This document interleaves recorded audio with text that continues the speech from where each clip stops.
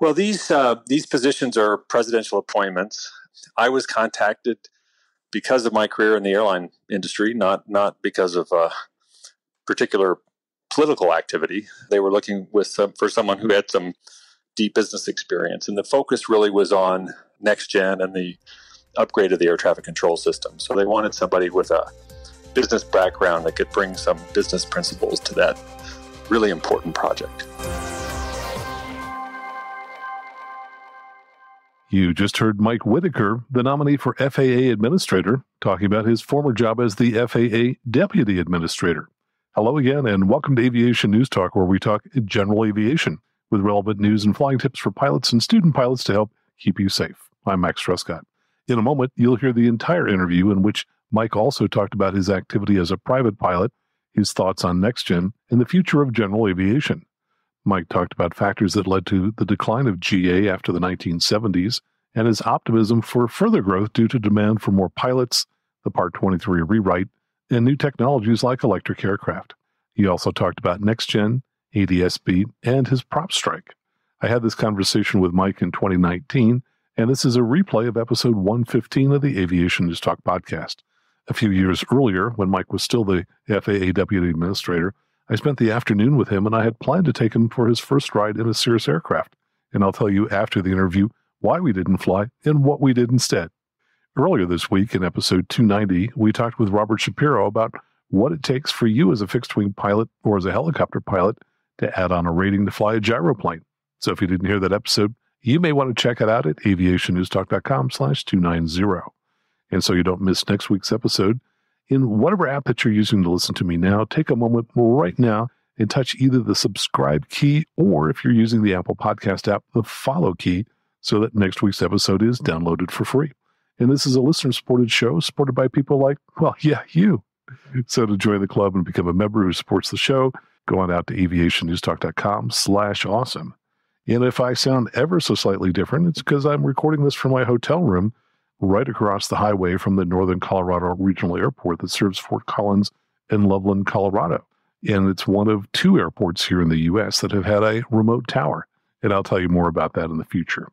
Now here's our conversation with Mike Whitaker. And now let me tell you a little bit about Mike Whitaker. Mike has a long history of working in the aviation industry, and he also has a special interest in general aviation, which we'll be talking about today. When he became a lawyer, he opened a private practice representing GA manufacturers. Later, he went to TWA, then United Airlines, and in 2009, he became Group CEO of Interglobe Enterprises, India's largest travel conglomerate and operator of Indigo Airlines. In 2013, Mike was appointed by the president to serve as Deputy Administrator of the FAA, where he served as Chief NextGen Officer and was responsible for the development and implementation of the FAA's next generation air traffic control. He left the FAA in 2016 and now advises airline and aerospace companies and is a keynote speaker. Mike, welcome to the show. I'm excited to have you here. Thanks, Max. It's great to be here. I enjoy your podcast and glad to be part of it. Well, thanks so much. We had a great time when you came out here a few years ago, spent the afternoon together, and you spoke at one of the presentations that we'd set up here. I wanted to just kind of go back a little bit. I know that you've got your private pilot's license a couple years ago, but you were also the Deputy Administrator for the FAA.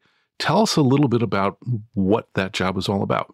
Well, Max, I did both at the same time. I became Deputy Administrator, and part of my job was being in charge of the upgrading of the air traffic control system. And I was not a pilot at the time, and I felt like to really understand the system, I needed to just not understand it at a theoretical level, but actually operate in the system. So I started the process, started working toward my private, and, it was a very interesting thing to go through. And as a Deputy Administrator, I realized as I went along the process that it would be very embarrassing if I didn't pass the check ride. So it had a little extra pressure, but it was a great experience and really allowed me to understand the system much better. So how does one become Deputy FAA Administrator? Well, these positions are presidential appointments. I was contacted because of my career in the airline industry, not because of particular political activity. They were looking for someone who had some deep business experience, and the focus really was on NextGen and the upgrade of the air traffic control system. So they wanted somebody with a business background that could bring some business principles to that really important project. And as deputy administrator, are you kind of like the vice president, or tell us what that role is like? Well, it's the number two role, and working closely with Administrator Huerta. And we had some areas where he worked on his things and I worked on my things. NextGen was sort of an example of that. But mostly we worked very closely as a team and would decide how to allocate work and worked very closely in conjunction with each other on NextGen, on safety certification, and ultimately on drones, which became a very hot issue while we were there. Yeah, I remember in your presentation, you talked about the number of people who had registered with drone owners and how long those drones tend to last. Tell us about that.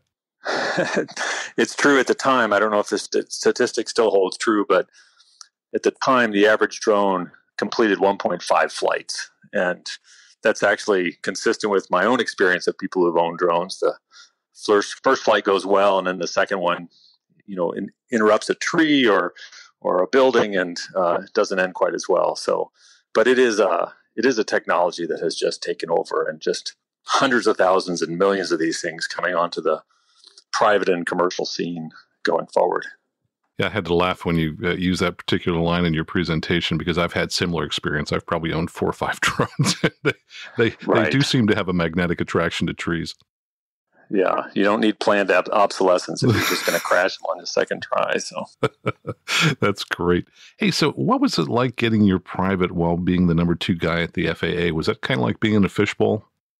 It really was, and I tried to kind of keep it under wraps, but eventually somebody asked you a question inevitably about your flying, and so I flew from a little airport called Freeway Airport just outside of Washington, D.C. So you're right in the controlled airspace, the special use airspace. You've got to get a squawk code to take off. You're constantly with ATC. It's a pretty small airport with about a 2,500 foot runway, so it's a little interesting. But it was a great experience, and I had a great instructor and great folks there at the airport. And when you were out flying around, did you have a feeling that the folks you were talking to knew it was you? There was definitely a feeling that I was being carefully watched, and my instructor and I would discuss this, and he thought I was being a little bit paranoid. But one time we were about to take off, and I called to get my squawk code, and they gave me a squawk code of 0001. So I felt like somebody was messing with me there. Yeah, I think probably somebody knew. I mean, that's probably a big deal when the number 2 guy is out flying around there. So I know that at one point in time, you had some kind of incident that occurred where you had to file reports with the FAA and NTSB, and I know nothing about the details about that. Tell us what happened. Well, after I received my license, there's always the question, what do you do with it once you get it? Because you've gone through all this structured training.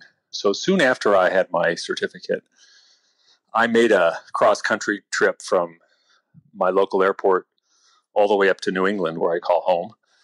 And it was quite a long flight. It was about a 4-hour flight. I did it in 2 legs coming up to Lebanon, New Hampshire, and then 1 leg going back into such a stiff headwind that I would look down and see cars passing me on the interstate below. So I had to make a fuel stop on the way back. It was about a 4.5-hour flight and pretty gusty winds. And I would say, in retrospect, I was a bit over my head in that type of a trip at that point. But coming back through the airspace and making a landing at Freeway, I ended up doing a go-around as I came in a little bit fast and high and executed a go-around. And the second time came around and again a little bit fast and high, but decided it was time to put it on the runway. And, that's what I did, including the prop. So had a little porpoising episode down the runway, hit the prop, and fortunately nobody was hurt except for the airplane. Taxied off to the side of the runway and had it towed into the hangar. But because it was a prop strike, it was a little bit in a gray area, but in an abundance of caution reported to the NTSB and to the FAA. So I was in the unusual position of being the number 2 guy at FAA and now being investigated by the FAA for not being a very good pilot. So it was, to say the least, an interesting experience to go through receiving the certified letters, having an interview with the local FSDO, and then ultimately having a check ride with the FAA to make sure I was still proficient to fly. So I put it in the bucket of learning experience, and certainly I learned a lot from that experience and did a lot of training and certainly understand how to land an airplane a lot better now than I did then. Well, if it makes you feel any better, I can think of 3 local pilots over the last 3-4 years that either I have flown with or that I knew reasonably well who've had prop strikes. So not terribly unusual. If you're thinking back about it, what were some of the factors that led to that? I mean, what do you think contributed to that happening? Well, I think there are a number of things. One is the wind was a little more than I was used to. And as I did a little research on the fly, I came up with this rule of thumb that you should add half the gust to your landing airspeed. So I put a little extra airspeed in there when I probably didn't really need it. And certainly fatigue after 4.5 hours and sort of inexperience. So, and I think fundamentally I didn't realize you can't force the airplane onto the runway. It's really got to settle down on its own free will. So, a variety of factors that became clear to me as I continued my training and got some special focus on landing. Yep. Well, that's good. And thanks for sharing that, because I think we all profit from that. And do you think there was any kind of sense of, hey, get there-itis, I've just got to get this done, let's end this now?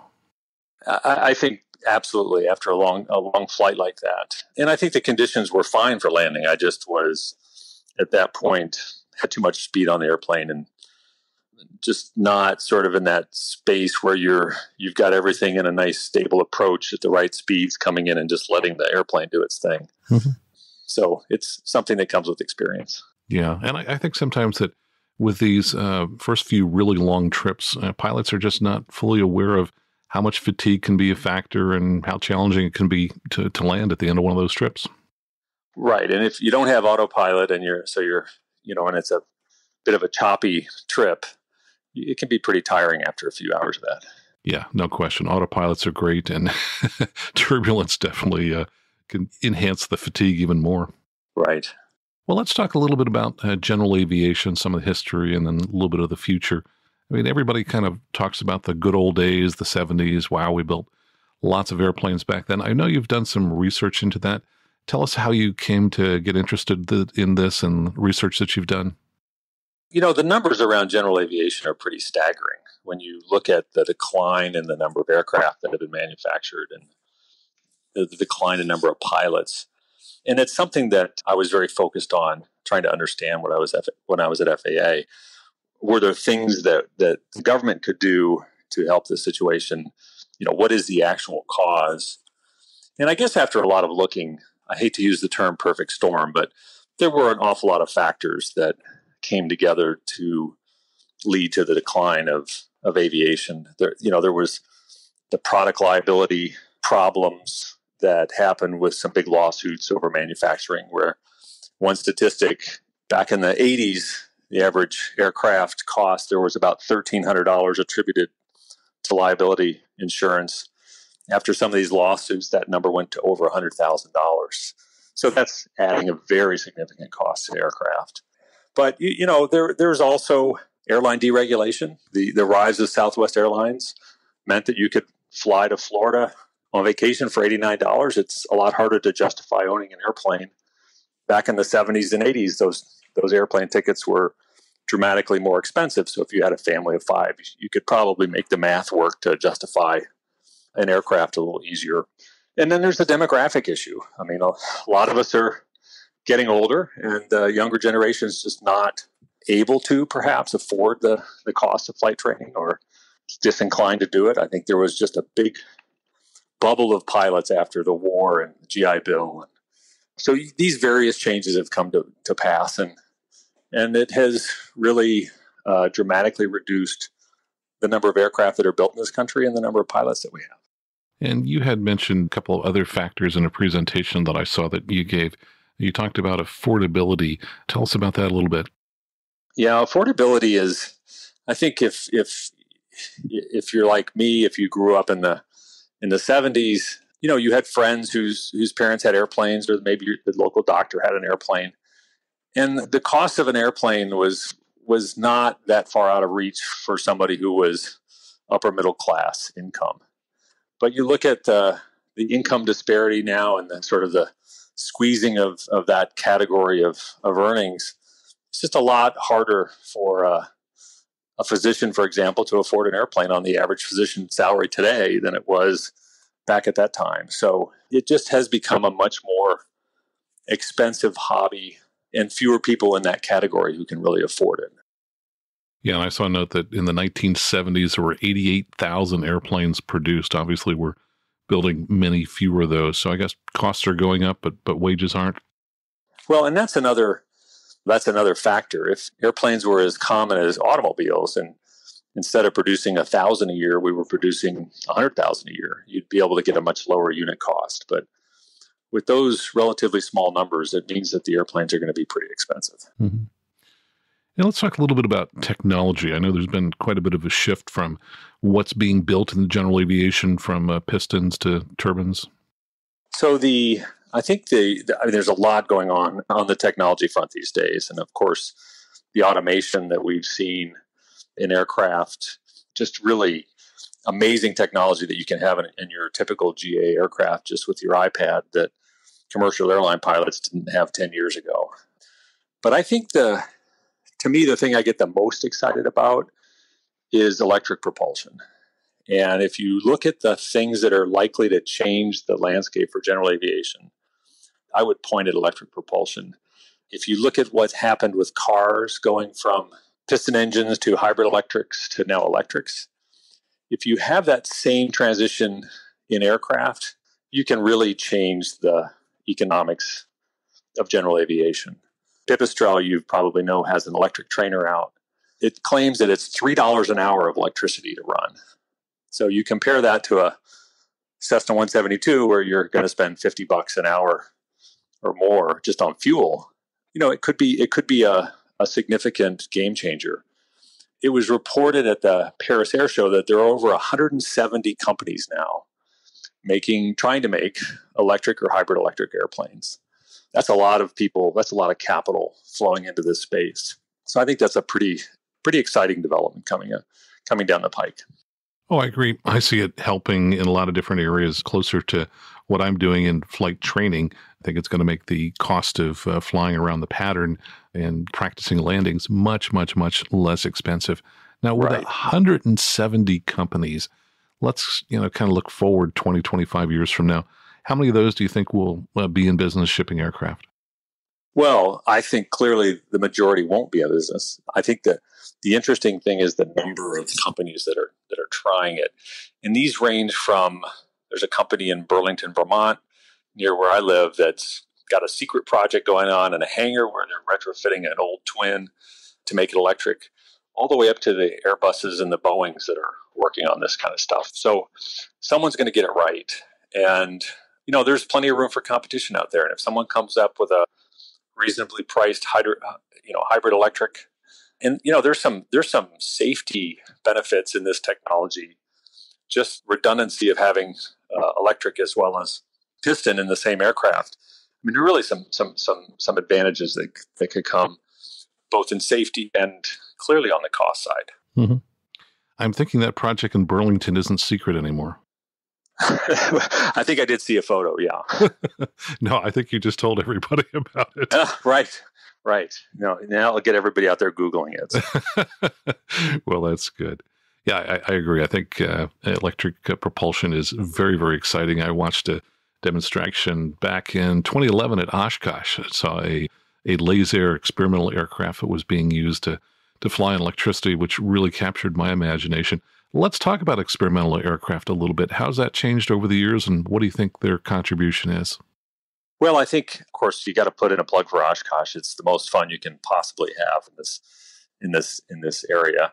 But I think experimental has been a huge contributor. I think you've seen it on the avionics side, and you realize from experimental how low cost avionics can actually be. And I think it's created a lot of pressure to lower the cost for avionics. And I think it's helped FAA in its thinking to move toward the Part 23 philosophy of really allowing certificated products to get out faster, like light sport and like what we're seeing sort of a surge in turbines. It's good to see movement in all of those areas, and it's more technology development that can happen and be cross-pollinated with other sectors of the business. Now, I wanted to ask you about what kinds of things the FAA has done in recent years to help improve the climate for general aviation. And you brought up Part 23. I'm sure that's part of it. Tell us, kind of in real basic terms, what Part 23 is. Well, Part 23 is designed to really recognize that it's not helpful for the government to try to specify every design feature of an aircraft. And rather than have a very prescriptive approach to regulation, basically have industry standards that say, if you're going to build this aircraft, it needs to be able to meet these performance metrics. And as long as you can meet those performance metrics and reliability and durability, you can get certificated in a more expedited, more flexible way. It doesn't reduce the level of safety. I think you can argue it actually enhances safety, but it's a much lighter touch. And I think it's been a very successful approach. Part 23 applies to general aviation. I think that same approach will move throughout the various sectors in aviation that FAA regulates. The problem is it takes an awfully long time to rewrite an entire regulatory scheme, but I think it was a very successful first step. Mm-hmm. And let's talk a little bit about safety. You had mentioned one time about how the CAS team, the Commercial Aviation Safety Team, had brought down accident rates. Tell us about that program and how you think things like that might be applied to general aviation. Well, I think it's part of a sort of a broader theme that we've seen between FAA and industry over the years, that the more FAA and industry and pilots can work together on a problem, and the less of a sort of adversarial relationship, the better result that you get. So the CAS reporting has been very effective in identifying anomalies that airlines and cargo carriers experience but weren't reporting before. But if you get a broad group of these operators reporting anomalies, sometimes you can find patterns far before there's a problem. And that's really what you want. You want as much data as you can get, and you want to analyze that data effectively so you can bring safety to a much earlier level in the process. So if you think back to the old days, there'd be a plane crash, you would investigate the plane crash, you'd come up with a fix. Now it's much more about identifying issues way before they become a problem. Yeah, I think we're probably aware of some of the issues within general aviation that are problems, and yet I'm just not sure that low-time private pilots are learning about those issues. And we've just kind of talked about, one very simple one, flying on a long trip. I think, for example, I continually read about folks that take off at night. They've been a private for 6 months, and they're out there in the clouds or maybe the mountains and so on. I mean, how do we help educate low-time pilots to, some of these issues that are obvious to those of us who've been around for a while? Yeah, that is a challenge. And I think part of that challenge, I think, gets met by things like Oshkosh and the activities of AOPA and others to raise awareness and have education be a continuous thing. I think from the FAA point of view, and I'm perhaps a poster child for this, the FAA has migrated from an enforcement mentality to a compliance mentality. So if you have a pilot who makes a mistake because they're a little rusty, it doesn't really make sense to ground them and let them become even more rusty, right? Really what you want to do is make sure that the pilot's skills and proficiencies are there. So the focus has shifted for FAA to, with pilots who aren't intentionally doing bad things, they're simply making mistakes, often due to lack of experience. FAA's focus has changed to bringing those pilots into compliance rather than sort of punishing them in the traditional way. And I guess what that means is you're less likely to face a suspension of your license if you do have a problem? Exactly. Yeah, that makes a big difference. Tell us a little bit about NORSEA and Tech Refresh and how that applies to general aviation companies. Well, I think that's another example of really working with industry to try to have a practical approach to avionics and to safety. So I think angle of attack indicator is probably the best example. It's not a required piece of safety equipment for general aviation. So do you really have to have the normal high standards for certification to have an angle of attack indicator in your aircraft? And I think the conclusions that certainly industry reached and the FAA ultimately reached is no. And in that situation, you need to have a more flexible pathway for avionics and for equipage. And angle of attack is a great example of that. The cost of equipage went down dramatically. As you know, when you go through an air show, you can find all kinds of angle of attack indicators you can install in your aircraft in a pretty straightforward way. It's a great safety enhancement. It's hard to quantify the impact that it's had, but I think the sense is that having an angle of attack indicator in your aircraft is an excellent safety enhancing device, and NORSE is designed to make that possible. And I should explain that NORSE is NORSEE, non-required safety enhancing equipment, and just tell us briefly what that project or program is or was. So NORSE, we have to have an acronym for everything, as you say, and it's really just a streamlined certification process that just lightens the requirements for manufacturing and also installing that equipment. So we've talked a lot about GA and how things have changed in the past, how the change in liability and affordability and alternate transportation with deregulation of all kind of effective GA negatively from its peak back in the 70s. Looking forward, what kinds of things do you think that we as individual private pilots could be doing to help assure the future of GA?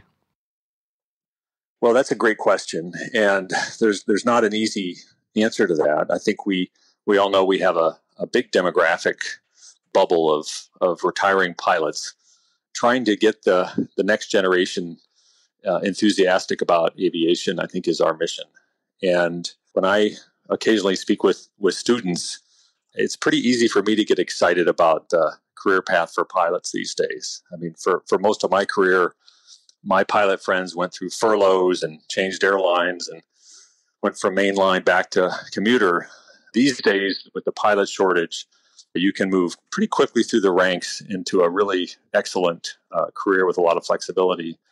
And it's not just for pilots, it's also for aerospace engineers and other professionals in this space. So it's an excellent time to get in the business. And I think if you compare pilot training to other educational costs, it's a pretty reasonable avenue that pays back pretty consistently going forward.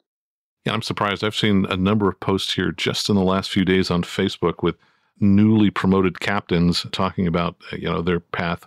One of them was a lady, I think she had started flying lessons 4.5 years ago. She's now a captain at a regional airline. That's just a phenomenal trajectory. Yeah, and I think people are coming out of the aeronautical university programs pretty much directly into regional carriers now, and then moving right up and finding openings in the mainline carrier. So it's a really, really solid career path. And just given the demographics going forward, I think it's going to be a pretty solid career path for quite a while. Mm-hmm. Now you're talking about inspiring the next generation. It seems to me that when kids are somewhere, 12, 13, 14, they get the bug. Certainly that's what I did. And not all the people who get the bug are going to become airline pilots, but they may just be out there having fun like you and I. What kinds of things do we do to grab those teenagers or preteens and get them interested? Well, and drones are perhaps going to be a key to this. I think the line between being a pilot, not being a pilot, gets a little bit blurred as we now have this category called drone pilot with increased automation in the aircraft. Some of the new technologies that you're seeing proposed, while I remain skeptical about flying cars, I do think we're going to continue to see automation happen in ways where you have single pilot operations that can function autonomously. So I think the array of positions that will be available is really going to open up pretty dramatically in the next decade or so. Well, let's shift gears a little bit and kind of come back to your role as Chief NextGen Officer when you were at the FAA. Tell us about some of those programs and what GA pilots should be thinking about. Yeah, the NextGen program really was what drove me to join FAA. It was a $20 billion program to upgrade the air traffic control system.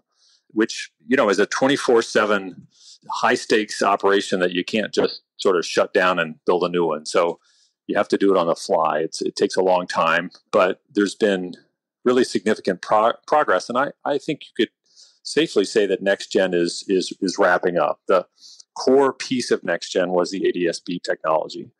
That gives controllers a better technology than radar.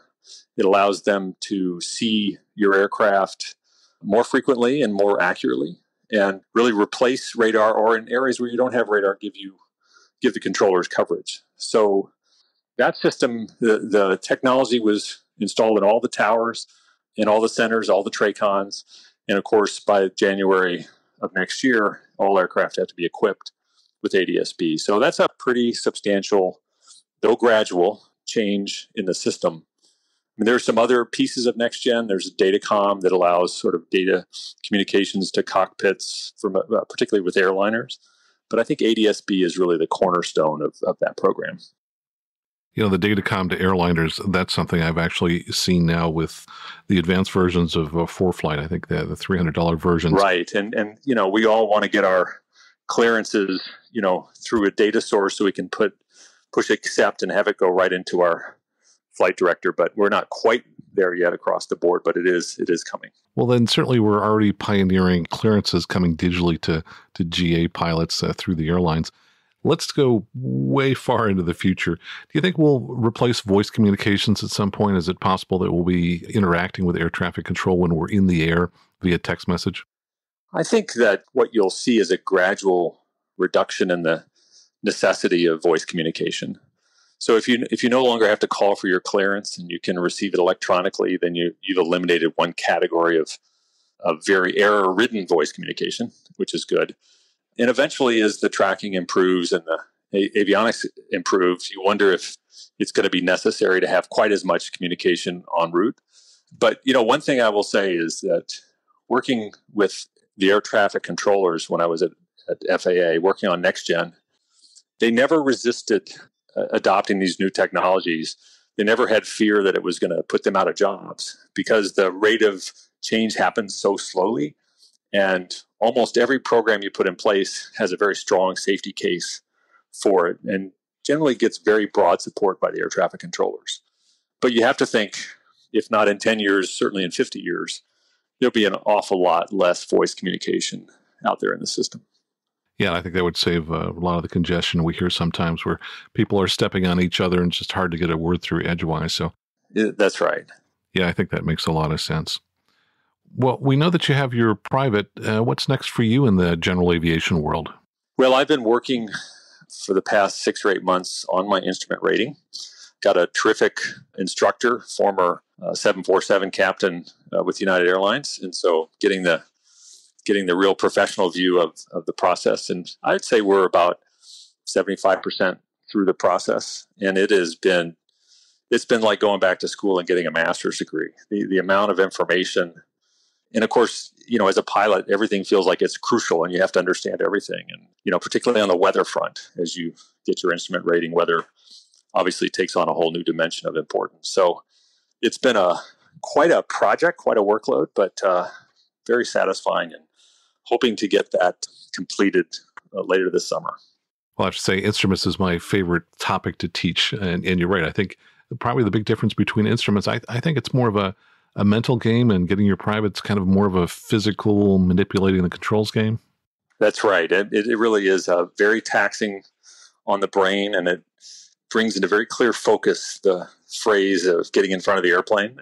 So staying up on your work. And then the weather is its own. In my view, the instrument rating is sort of 50% weather and 50% flying. But it's nothing could be more important than understanding the weather. So yeah, and another 50% deciding whether or not to go into that weather at all. Right. Exactly. Yeah, that was my biggest misconception as an instrument pilot. I just kind of thought, oh, this is an all-weather rating, and what I learned rather quickly is no, this is right. That's right. Yeah, you quickly learn that there are just places you don't want to be. And for me, I'll put in a small plug here. I really felt like I needed to understand weather from the very basic point of view. And FAA does put out some really excellent handbooks on a variety of topics on how to fly airplanes and how to fly instruments. But their weather handbook is really a very valuable resource. It really practically goes back to the Big Bang and takes you all the way through to predicting thunderstorms. So it's a really good, comprehensive review of weather. Yes, and another one would be the Weather Services book from FAA. So that dives down even deeper with all the charts and legends in detail. Right.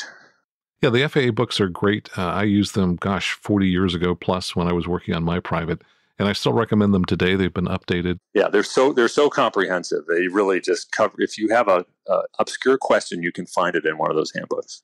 You know what? I'm going to put a link to that in the show notes so that anybody who wants to find them can just go ahead and click and find a free PDF with all this information. Well, now that you're no longer with the FAA, what kinds of things are you doing in the aviation industry? What keeps you busy these days now? Well, I do some consulting for some airlines and aerospace companies and sit on a couple of boards. And so I managed to stay very involved with what's going on, particularly on the drone front. It wasn't what I intended to get involved with in this field, but just from my time at FAA, drones went from being about 0% of what I was focused on to being almost half of what I was focused on. So that technology is moving very quickly, and a lot of big name companies are trying very hard to get it in a big way. So a lot of challenges for regulators on how to integrate this technology in a safe fashion. So it's a pretty active area. Well, Mike, we have covered just a wide range of topics here. Where do people go to find out more about you and what you're doing these days? Well, I have a website, Whitaker Airspace, so you can get the basics on there. But I'm staying active. I speak at conferences and stay involved with some aerospace companies, large and small, to keep up on what's going on in the field. And I'll go ahead and put a link in the show notes here to your website, whitakerairspace.com. Mike, I want to thank you so much for your time today. This has really been illuminating, and hope to have you back sometime. Great, Max. Thanks for having me, and I really appreciate your podcast. It's doing a lot of good in this space. Well, it's great having someone such as Mike, who's so experienced in so many different aspects of aviation, working in our industry to help make it better. If you're looking for a keynote speaker or advisor to an aviation company, look him up at whitakerairspace.com. And I got to tell you, he was out here for a presentation that I set up a few years ago, and we were going to go flying in an airplane together. And it was just so windy we didn't. So we just decided on the spur of the moment, hey, let's go visit the tower at the Palo Alto airport. So there we marched on in and said hello. And I think people were a little surprised that their boss's boss showed up to say hello. But it worked out incredibly well. And we certainly had a great time together when he was out here. So Mike's a great guy, and I want to thank him for coming on the show. And that was from episode 115. I hope you enjoyed it and that it gave you some insights into the nominee for the FAA Administrator. Now, I've been privileged over the years to have met 2 FAA administrators and 1 acting FAA administrator while they were in their jobs. Having met them and knowing Mike, I think he is the right person for the job, and I hope he's confirmed by the Senate. If you have feedback or insights about this episode or anything else you'd like to share, please go to aviationnewstalk.com, click on Contact at the top of the page, and send me an email. And I'll read some of those emails on a future show. And please take a moment to share this episode with a friend who you feel may enjoy it, as that's the primary way that we grow our audience. And if you've been learning things from this show and listening for a while, please consider supporting the show by sending in a donation. Just join the club and become a member by going out to aviationnewstalk.com/awesome and choose the dollar amount you'd like to pledge to support the show.